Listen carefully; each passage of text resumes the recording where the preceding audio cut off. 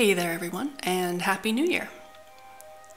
My first painting of 2017 was this commission for author Joseph John for his upcoming science fiction book, Democracy Incorporated. It's a world where the US government has been replaced by mega corporations, and I had a ton of fun creating all these logos and advertisements for it to help bring Joseph's world to life. So I'll walk you through a bit about how I created this. The first thing I did is to create the perspective lines, which were the bread and butter of this painting. Anytime you're doing a cityscape like this, you're gonna want some perspective lines first. Unless you're just that good. I suppose some people can just eyeball it. I am not one of them. So here's what I did.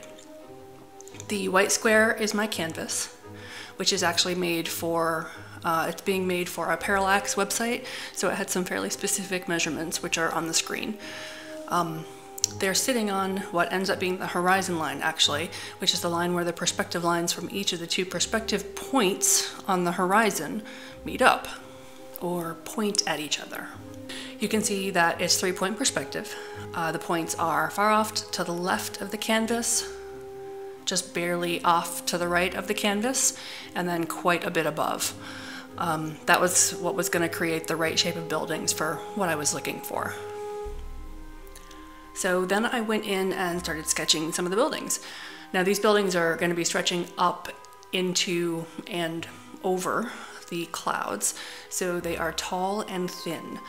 I wanted them to go back quite a bit to show some depth, and also to show some of the sky behind it, and to show some of the roadways that connect them, to have those be visible.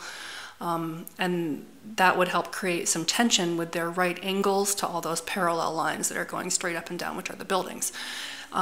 Also, the two buildings in front to help give even more depth and to frame it all.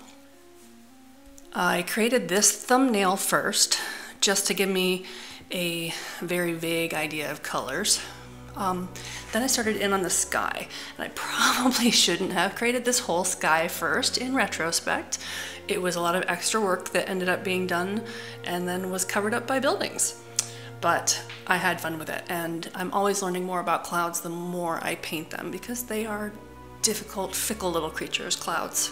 So no regrets on my end. For the thumbnail, I was just sketching in lines roughly, but for the real thing, I wanted straight lines. So I ended up using the brush tool on this illustration less than I think I ever have before. There was a very heavy usage of the polygonal lasso tool. For those of you that may not be familiar with it, it's in the same place on your tools palette as the regular lasso tool.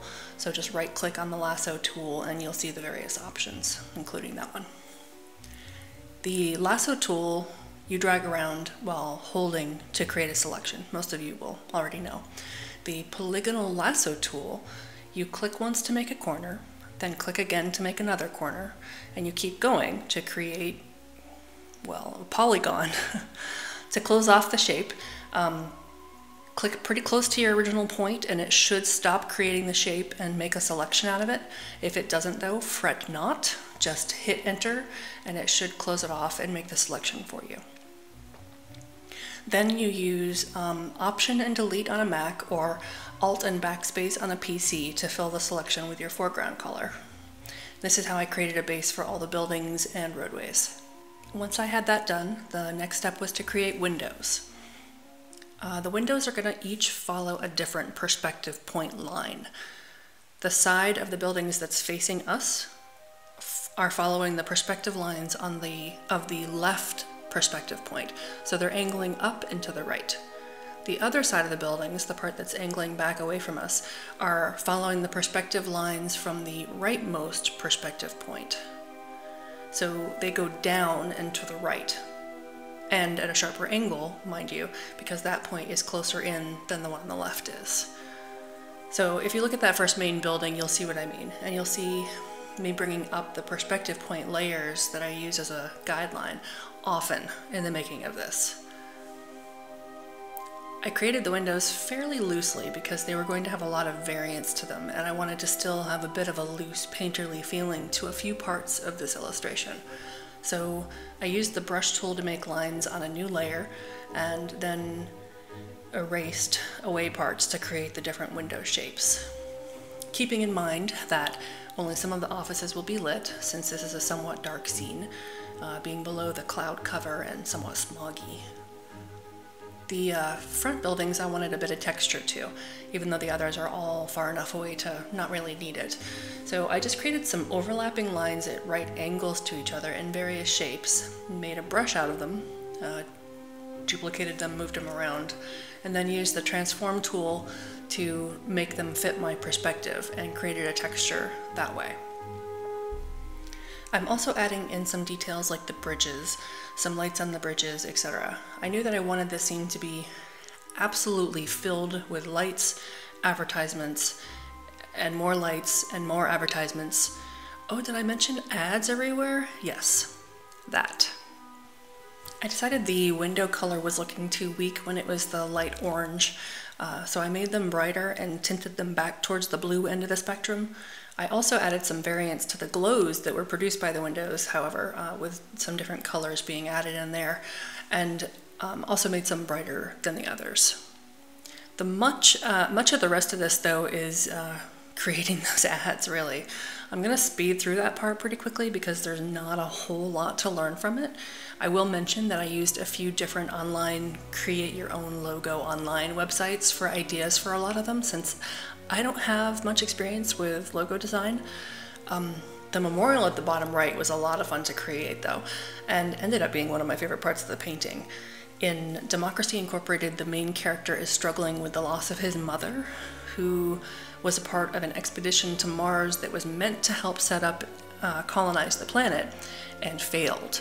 Hence the memorial and the never forget, a term which has already been coined in our time, but which I'm sure will endure 500 years into the future for this world to also make use of it.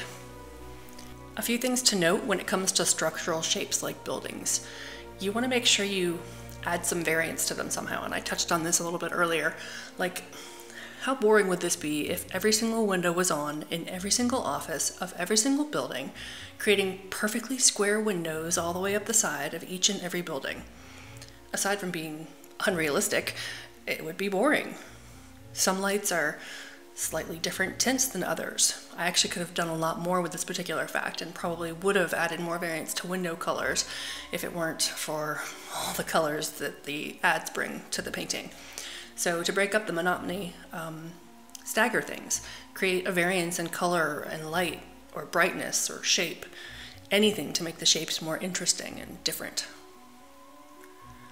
Overlay and color dodge layers are your friend when it comes to making things glow.